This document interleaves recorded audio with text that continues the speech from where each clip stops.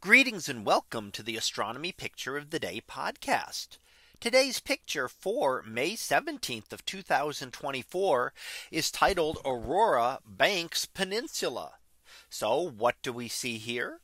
Well, here we see another view of the aurora, and we often look at and hear of the aurora borealis in the Northern Hemisphere.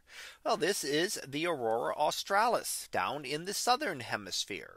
Now, the cause is exactly the same. It's charged particles from the sun funneled along Earth's magnetic field lines toward the poles, and the North's magnetic pole and the South magnetic pole are both going to do the same thing. That's both where the field lines go into Earth.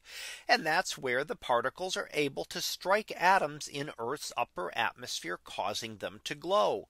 And we see that distinct glow out here in the different colors, the greener down below and the redder colors up above, caused by oxygen atoms at different levels within Earth's atmosphere. Now, we've been seeing very prominent aurora because of the active region known as AR 3664. And we've looked at many pictures of that over the past few days, as well as pictures of the aurora. Now that sunspot group is now moved around the limb of the sun, so it's no longer affecting Earth, and we're not getting the powerful aurora that we were from that sunspot group. However, aurora will continue to occur. The thing about that sunspot group was that it was such a powerful force of sending out these charged particles that it was able to deform Earth's magnetic field a bit. And that allowed the aurora to be seen at lower latitudes than they normally are. So regions in the temperate zones of the world were able to actually see the aurora, and that's something they usually does not occur there. Usually we see them at the far northerly or far southerly latitudes. Now here again we get to see that aurora, and we can note that again the aurora is not a cloud. We can see some clouds there. Those are completely separate from the aurora.